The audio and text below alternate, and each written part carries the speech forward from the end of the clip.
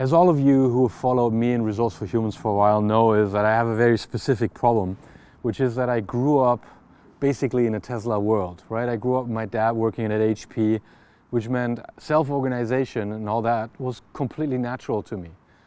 I had to understand though that for most organizations this isn't natural at all. It's a huge leap of faith to go from a hierarchy to a network organization. This is why I'm super excited. Our guest today on the show for Leaders in Cars Getting Coffee, Arko van Brakel, the CEO of Semco Style Institute. Semco Style Institute helps organizations to go from complete combustion engine hierarchy to complete electric, complete self-organization, and builds bridges. That's why today's car is not a Tesla, sorry Elon. Today's car is a BMW i8 Roadster. This car is a hybrid and it's sexy as fuck. Right? So people actually want to drive that thing. You want to go on that ride from a combustion engine with electrics and maybe, just maybe, then make the leap to full electric. So in our analogy, Semco Style Institute is the kind of company that helps you to make it safe for you to go from combustion engine hierarchy to fully electric, fully self-organizing. So I can't wait to get into this bad boy. And I'm not a big BMW fan, so this for me is a first BMW, but from the way it looks, I think we'll be fast friends. And there's an additional benefit to this car, which is the following.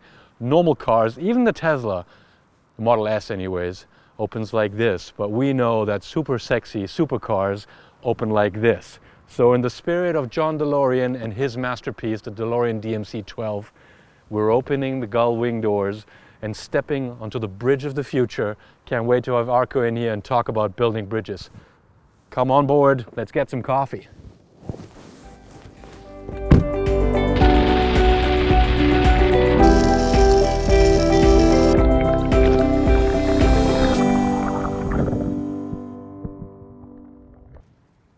Dit is wel gaaf zeg. Dit is echt een van mijn absoluut favoriete. You don't have to film, we are filming. Geweldig. Filmen terwijl je gefilmd wordt.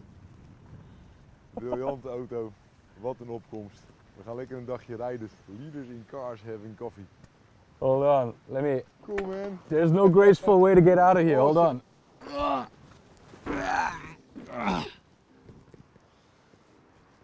You want it? Ja, ja. An electric DeLorean? Ja, this is as close as it gets, right? As close as it gets. Beautiful. Beautiful. Amazing. Got the gull wing doors. Have you ever been in one of those? No. No. So, yeah, sitting in it, but not driving. So, yeah. And you know why I chose it?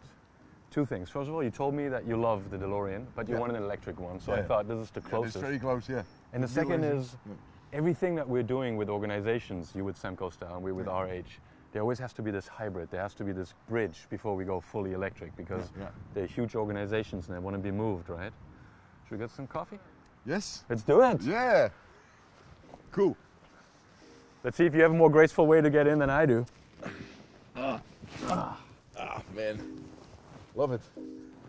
Shall we close it? Yeah. Wow. Right? Awesome. This is an amazing car. So did I stop? It's actually one of my favorites. Yeah? Yeah. Yeah. So I love the hybrid technology as well. Yeah.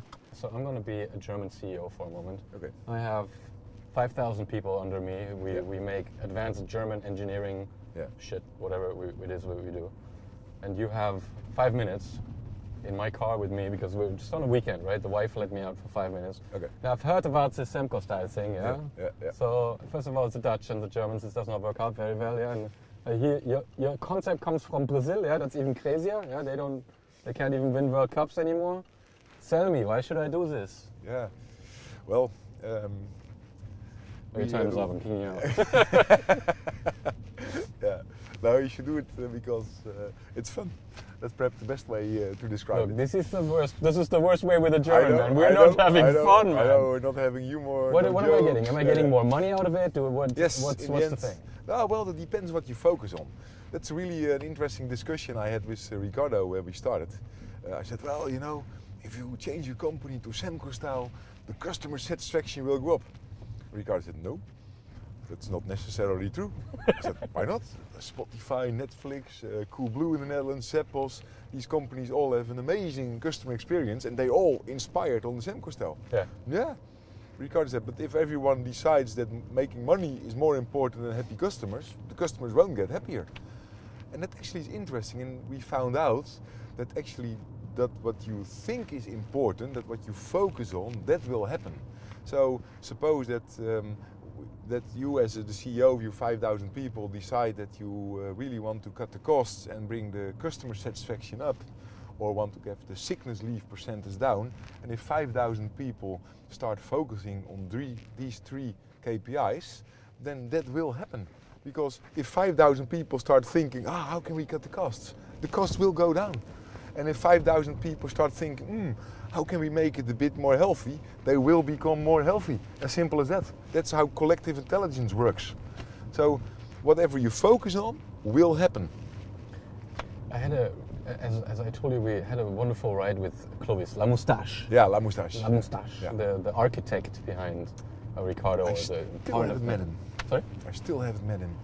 We should take a trip to Brazil together, and because we need to capture some stuff from him. I said he's my Yoda, right? He is also looks like Yoda, and he's as kind as Yoda and as powerful as Yoda.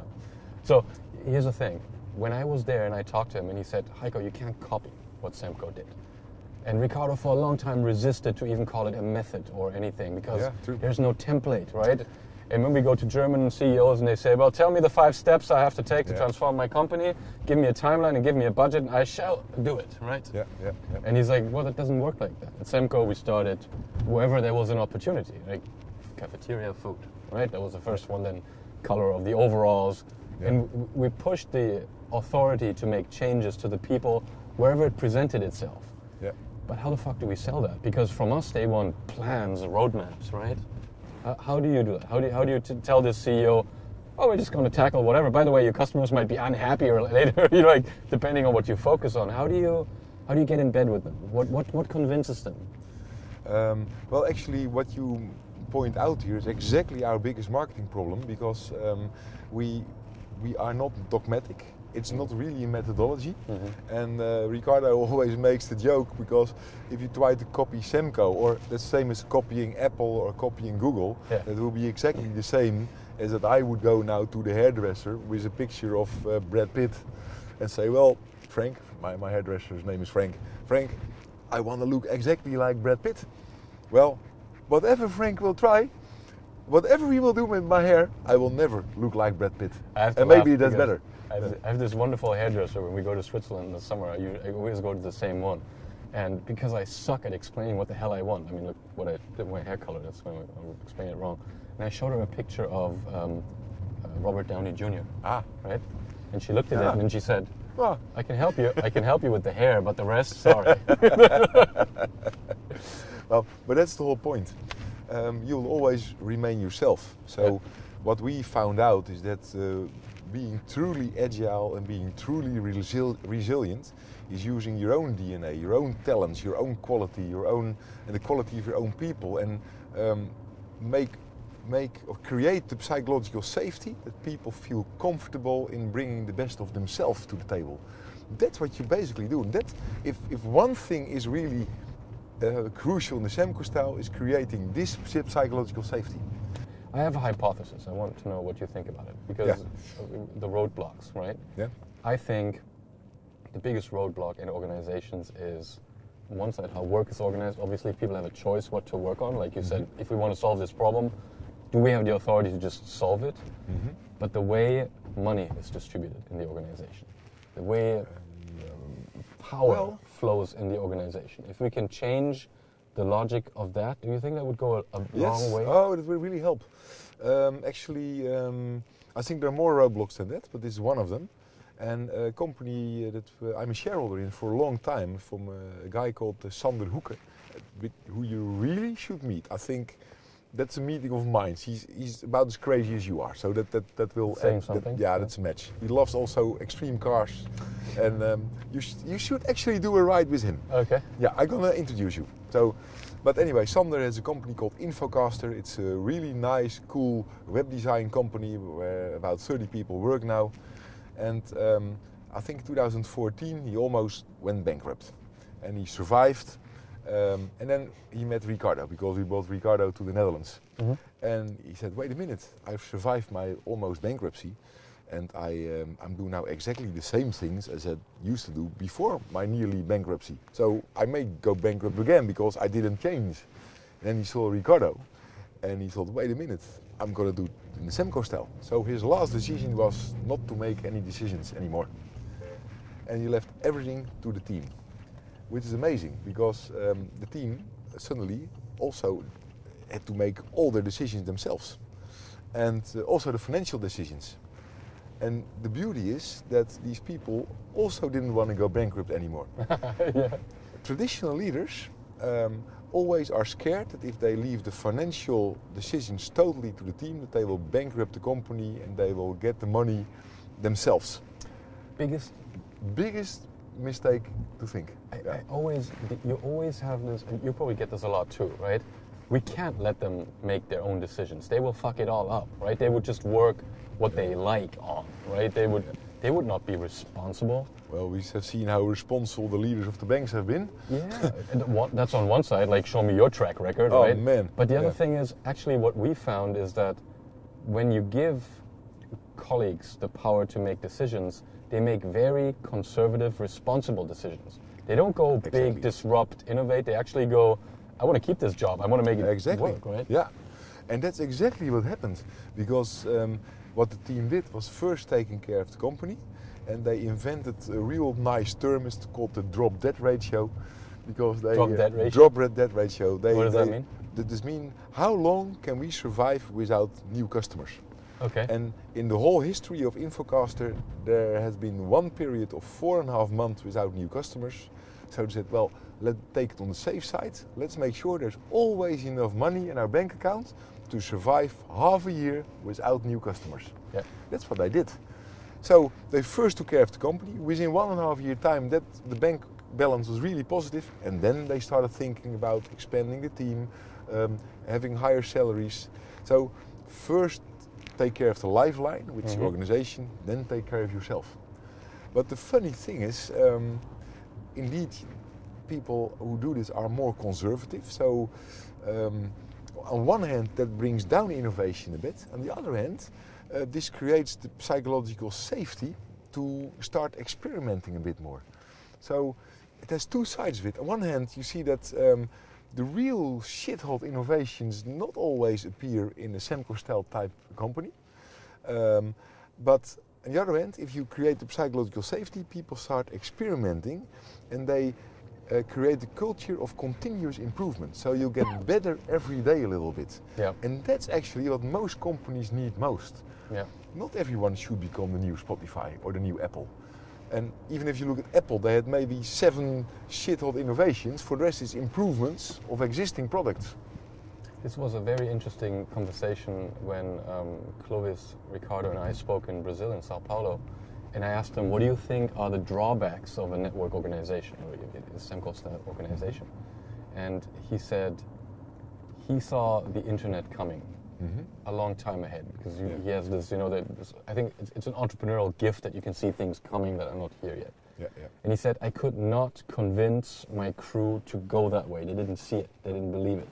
So he says, and I let him, because I had this feeling that if they don't do it, if they don't bought into it, then there's no point in pushing them, because they'll do it badly. Yeah. And he said, I think what I drew out from what he said was, disruptive innovation is harder for an organization that's built around our shared principles.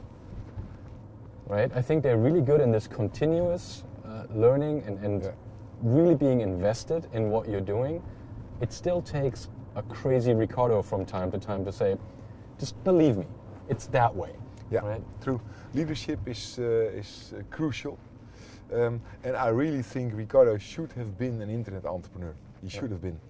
And I think he thinks himself also that he should have been an internet entrepreneur. His whole leadership style, his whole way of thinking is internet. The trouble is he's now a little bit too late to be one of the real internet gurus. But he definitely is the source of inspiration for many leaders in the internet world. And that's something I rate actually a bit higher, because that actually could help also existing organizations change into the right direction. Yeah. Yeah. And I think the magic a little bit, or the holy grail of what we're trying to achieve, is to say, can we have both, right? Can we combine the power of the Semco style network organization of people being fully invested in what they're doing, being often on the safe side of things, and still allow these pockets of innovation that might radically evolve the company and disrupt its own business model, right? I think it's a really interesting balance to strike in the company. And it goes back to one thing you said, safety, right? Because disruptive innovation never is safe. No. If you change everything at the same time in the company, then there is no psychological safety, so you might even bring down the level of innovation. Yes. And if you first create psychological safety by creating some elements that are feeling all right for people, then they will perhaps start more experimenting. One of the guys, we did a big project with T-Mobile in Holland, and the HR manager there, Mark Huppert, he went to ABN AMRO, and one of the big things we started with was what we called the Big Bang. Like we told the CEO, at some point, you have to do what we call kick out the ladder. Like you have to make a commitment to the new system. Yeah. And that moment was they switched to the network software. Like from that moment on, work couldn't be ordered anymore, but colleagues had to make voluntary commitments. What do we work on? Yeah. And he said that for me is the Big Bang, right? When we change that logic, then leaders have to change. They have to change their mindset completely from ordered work to a Semco style, right? Are you convinced this is the right thing to do? Yeah. And then there are a few things we found out are very important. Okay. Leaders need to change, but they also need to be aware of the fact that the hierarchy is more in the heads of the rest of the organization than in the heads of the leaders. And leaders are very often energetic and a bit impatient.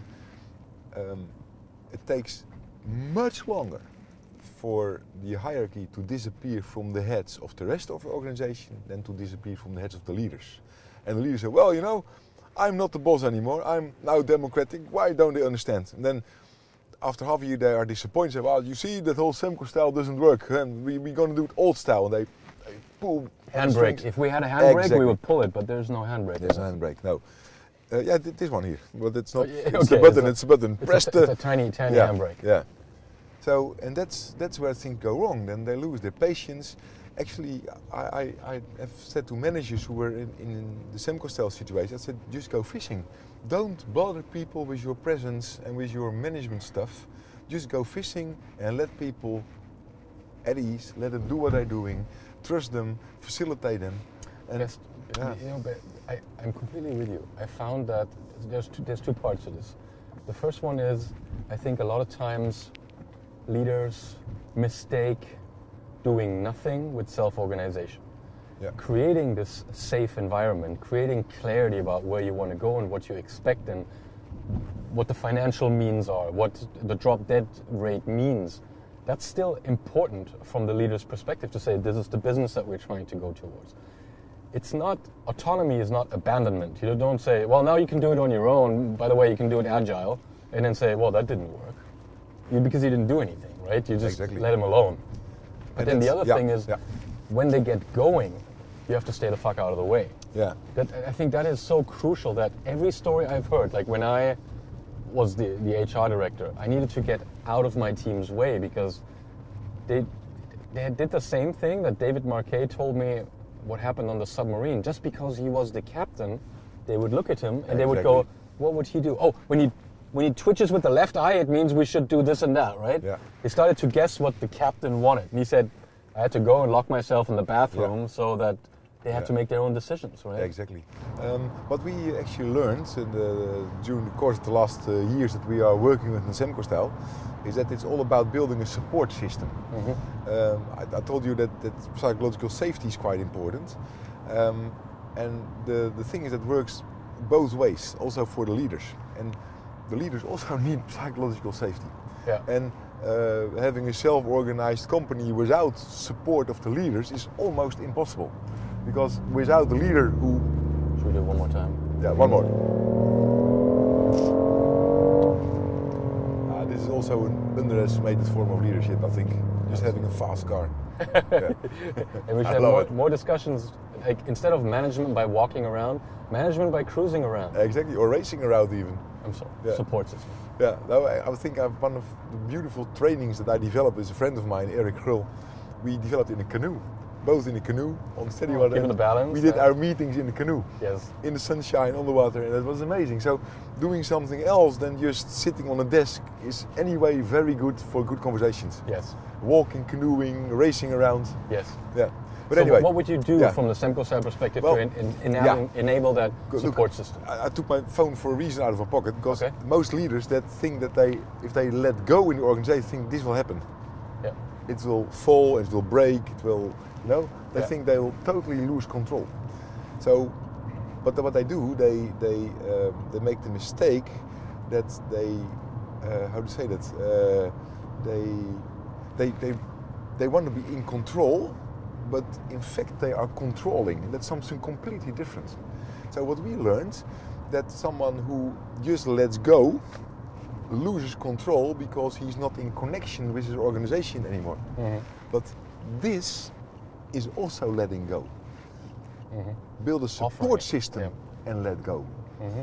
And if you make sure that you're in connection with each other and that we have alignment in the team and we know from each other what the goals are and what the values are, what the talents are, and we can help each other doing the work, but also help each other becoming the best version of yourself, then you build a support system. And that's also a way of letting things go. And this is actually being in control without controlling. And that's what the Semco Style is all about. And well, this is, I think, the hardest part for me, why I needed Angela so desperately at Resourceful Humans, was I almost came from a different planet in the sense that when my dad worked at HP, it was a safe environment. People loved their work. They were all very much self-organized. So I had a dad who came home. He was positive. He was full of energy. Yeah. He loved his work. So for me, work was something great. Yeah. Right? Not like my schoolmates whose dad would come home and they'd be like, "Don't talk to me. I'm tired. I'm burned out." Right? Yeah, terrible. So for me, it was, isn't that natural? But for most people, the 99%, it would not be natural to be like this, right? Yeah, well, I always had the opinion that work is perhaps something you spend 40% of your total life with, maybe even more. I think it's roughly 40% of your life you spend with work, It's not many people work 8 hours, always more in a day. So from the time you're awake, a very big part you spend with work or at home even thinking about work. Yeah. Why should that be awful? That's why we say our mission is to make work awesome. Yeah. It's very strange that, for example, millennials that enter the labor market now, they have been trained to choose a study in a very complex environment with lots of possibilities of studies, subjects, topics, whatever. So it's complex to choose, and then they have to decide themselves totally how to divide their time during the study. So no one says them, well, you go to school now, No, they choose their time completely themselves. And in the time that the agenda they fill completely themselves, they are working on and thinking about big high value topics like strategic things, or how to improve society, how to stop pollution, how to whatever. They think about big strategic topics. So they are completely prepared for the world that we are living in at the moment. But then they start working and they enter an organization. They have to forget everything what they learned because they have to learn how it works in our company. No, we've been doing this for 17 years like that, and you should behave. So we kill all the talent of these young people. We kill all the skills that they have learned because we think that the way we did it the last 100 years is the right way. But and I think there's a reason why people like Ricardo invest in schools as well, right? Yeah. Because they said, I don't want to have to retrain them. I will actually start like this. But I had a huge insight also. Yeah. I grew up with the book. My favorite book was called The Green Cloud. Yeah. I think in English it's called The Last Man on Earth or The Last Man Alive. Yeah. And it's by a guy called A.S. Neal. He had a school in England, a boarding school called Summerhill. Have you heard about Summerhill? No. It's like an anti-authoritarian school. And it was fantastic because, like, you know, kids didn't have to go to school. They could just stay out of the classroom unless they were convinced they could learn something in class, right? There was no system at all. Yep. And it didn't work. And why? Like, people came out and they would be very confused and then lost in the world. Okay. So the lesson from this Summerhill thing was that you still need a clear framework, right? Complete anarchy is not autonomy. No. And that was a huge learning for them. That Yeah. even Semco had rules, right? It had found its own rules, and that's the important thing. Nobody imposed a rule on you. They asked, does this rule make sense? What rules would you implement? Exactly. But then they committed to the rules. Exactly, because these are their rules instead of the rules of someone else. Yeah. When you establish rules, you have to give them an expiration date. There's a certain time when you have to go look at the rules again and say, do they still apply? Because the world has moved on, you know, are these rules that we've set still serving the value that we looked for? Or do we need to adapt them, throw them out, or we keep them? Yes, yes. That's interesting. I've been working in the education world for a while. I was involved in many commercial training institutes and also non-commercial. I have a feeling there's very few things that you haven't done yet, right? Well, there are a few, but that's Fighter not pilot. Fighter pilot is still out there, right? Yeah, still on the list. Yeah, we'll do submarine captain now, so we can add that to your list. Yeah, exactly. That's one definitely on my list. Yeah. So no, but I've been working. I love training. I love education. That's what my core competence and my core business actually is. But I met a guy working with him. His name is Anton Busselman in the Netherlands. A visionary on education. He had his training institute certified with ISO 9000 something. But what he wanted, he was actually against it. But the shareholders asked him to do it, and he said, "Wait a minute. I don't like the certification because it may block innovation." So he has been talking with the ISO organization. He said, "Whoa," he said, "I want to certify the change." So what he did was certifying that he would every year skip redundant rules and add new rules to the certification. So he certified his constant change process. Yeah. And it's so visionary. Absolutely. I love it. I tell you, Arko, we had a workshop the past 2 days, and it was super hard. That in a video game company, you have a game to make. You know when it's done, right? And that was so important for what we did, because it gave us an end goal always. That game ships. Exactly. We called it the definition of done, right? We could measure, did the gamers who bought the game love our game?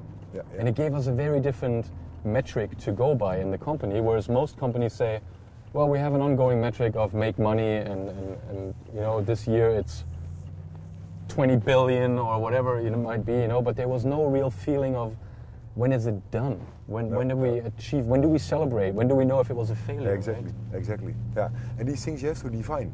And if you can manage to get goals that not only are good for the company, but also for the people, that people can become the best version of themselves. Yeah. And if you, as an organization or as a leader, can be an intermediate between people and their dreams, then you'll become successful. That will boost your organization. And that's actually the type of support system we like to build. Do you know, I told you that with every leader in a car, we had one memorable quote. Yeah. What did you just say? The leader is the intermediary between people and their dreams. Between people and their dreams. There you go. Because I thought, you know, we have a safety because we went out for drinks yesterday, and we had which was the quote that you had from me, which was it was a good quote, but I've got it already. I look it up because I've written it down. Structures, something, right? No. It was It's easier to rebel against structures than to create one yourself. But that's quite visionary from you. And that was pretty good for an evening quote, but I think this one for me was better. Yeah, a leader is an intermediary between people and their dreams. Yeah, and whether these people are your employees or your colleagues or your partners or your customers, that doesn't really matter. But if you always do everything to help people completing their dreams, well. We had an important insight yesterday that I just want to mention. And this is a shout out to my wonderful partner in life and in business, Angela. Pepper. Well, listen well, Angela. She has been the intermediary between me and my dream. Without her, I'd probably be in jail. I wouldn't be in this beautiful office that we're going in now because I would have not filled out some necessary forms for the tax. And they would have taken me into prison. So I think this is really important that we have these people who can act as intermediaries for us. Yeah. And probably complementary, right? Maybe there's some things where I enable her dream as being an entrepreneur and a mom, but maybe it's worth highlighting what that is, right? And I think you said the same thing about Fernanda for Ricardo and for yourself. Right? Yeah, my own wife, Jose, you know her. And she actually, my worst decision was a company called Genby that I founded, and actually it was the predecessor of YouTube. And my intuition actually said I shouldn't do it. So my inner voice told me, Arko, don't do it. But there was also another voice who told me, Arko, don't do it. It was Jose. And actually I didn't listen. So my intuition and my wife told me not to do it, and I still did it. So I lost all my money, I lost my health, and in the burnout, and so everything actually basically went wrong. So my really tip is now for specifically for men who are listening to this program. If your wife and your intuition tell you not to do things, just don't do it. Captain Arko, please, to the captain's chair. Okay. I'll help you a little bit. I'll take off my coat. That's what captains do. Take off your coat, sir. Yeah. This is a submarine, informal. Please grab your What is this? controllers. Those are your hands. My hands. Wow. Okay. So, glasses off or on?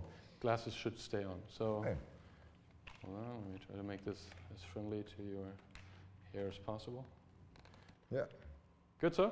That's perfect. Okay. Wow. Okay. I hear the water. All right, so we are on the USS Santa Fe. Sticking my ass in the camera here.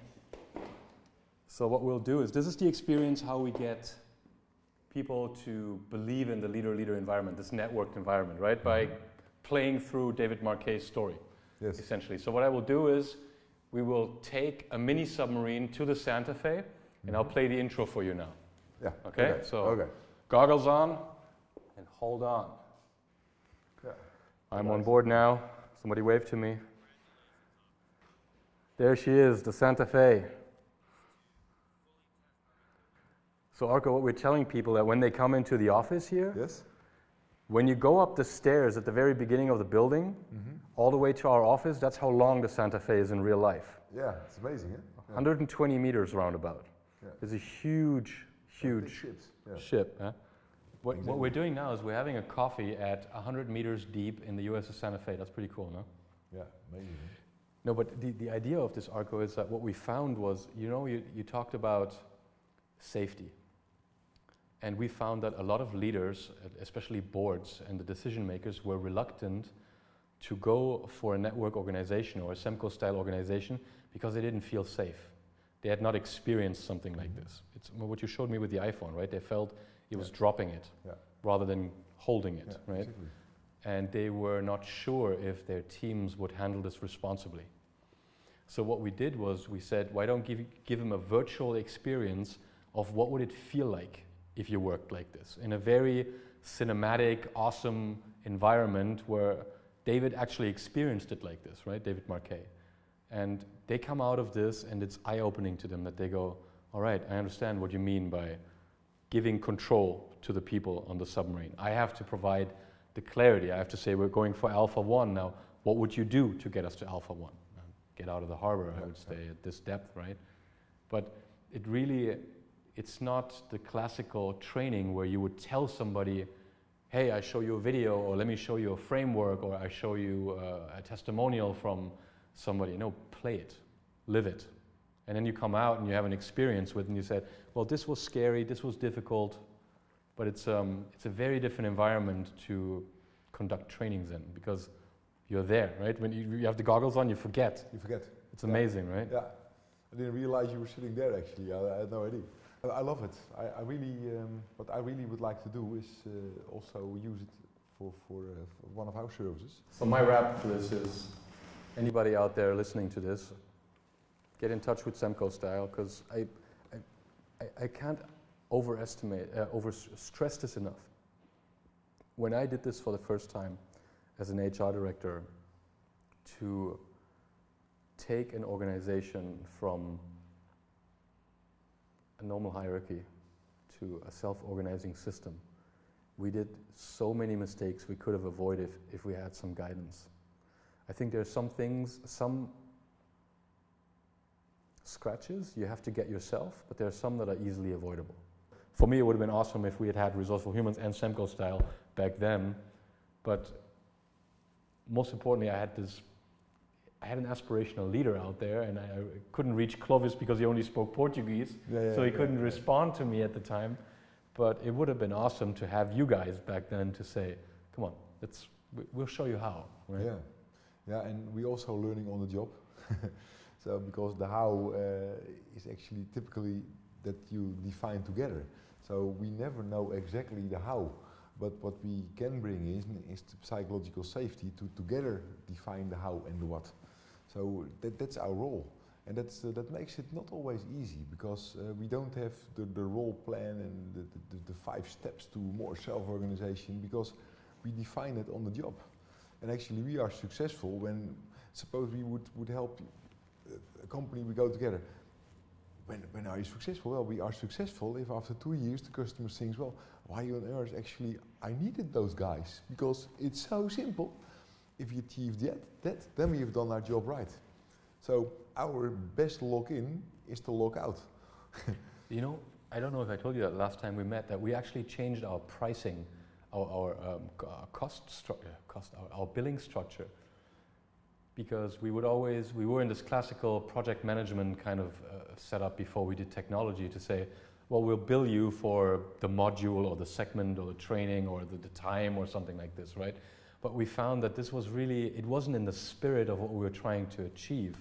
So what we told the client was, look, you'll get a readiness part, which is you'll get exposure to the tools, to thought leaders who have done this, entrepreneurs, you'll run through the dive, you'll get an experience, and then you'll make a decision if you want to go on this journey.